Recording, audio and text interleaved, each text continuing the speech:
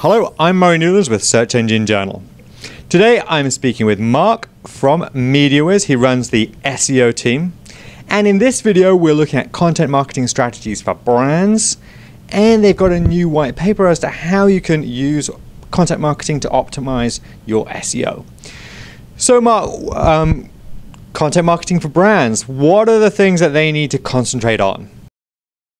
Thanks, Murray. So when a brand is looking into content marketing, especially the way that we described it in the white paper, is a means to really diversify their website's link profile, especially given some of the more recent search engine updates, penguin refreshes, etc. What we're finding is a lot of brands that have been doing SEO over the years tend to fall into some very common trends, which will over time make their link profile look very unnatural. So basically what we're outlining in this white paper is how content marketing can be leveraged to best diversify that link profile and bring it back to a very natural state. And so what are some of those things that you might see that they might have been doing, and how might content marketing actually be used to give me some specific examples for that?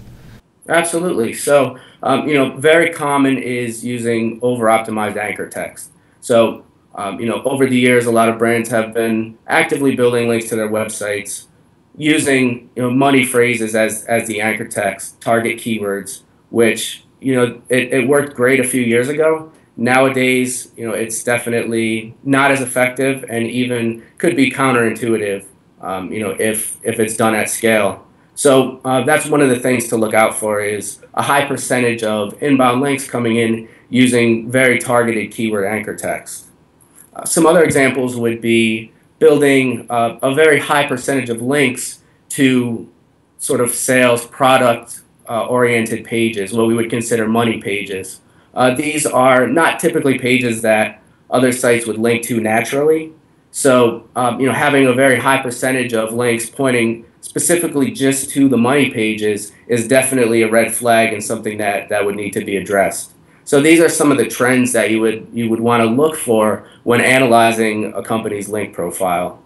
And the way content marketing comes into play is to actually start generating a more diverse sort of spread of where the links are pointing by creating new content, adding it to the site. And this is going to be content that's not so much sales oriented, but more to actually provide value to the consumers and to the target users. So what's going to happen is these are more likely to generate natural links.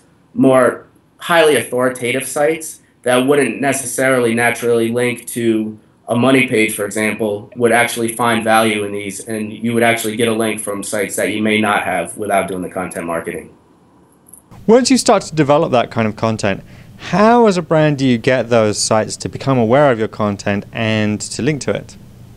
So there's a number of ways to promote the content, and it's really going to be customized depending on what the target audience is. And that's really one of the initial steps in creating a successful content marketing campaign, is knowing very specifically who you're targeting with this specific piece of content and making sure that it gets in front of the influencers who would be very much interested in that content. So for example, we talked about manually link building in the past using keyword targeted anchor text. So there's still going to be some link building involved, but it's really more of sort of a jump start to promoting this new content. So you want to do some link building to drive some links and drive some people to this new content.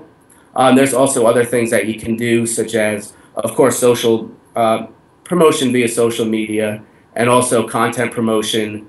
So for example, if you on some news sites, you'll get to the end of an article and it'll say, if you like this, you may like these articles. So that's another way to get people to that content that would be likely to engage with it and link to it. Fantastic. If people want to find out more and contact you, how do they do that? So if anyone wants to contact me personally, my email address is mpurtell, MPURTELL, @MediaWhiz.com. And I must have not been moving around enough. The lights went out on me. There we go. Marc, thank you very much. Follow MediaWhiz on Twitter @MediaWhiz Inc., or you can follow myself @Marc Purtell. Marc, Thank you very much. Have a great afternoon. I'm Marc Newlands with Search Engine Journal. I'll see you next time.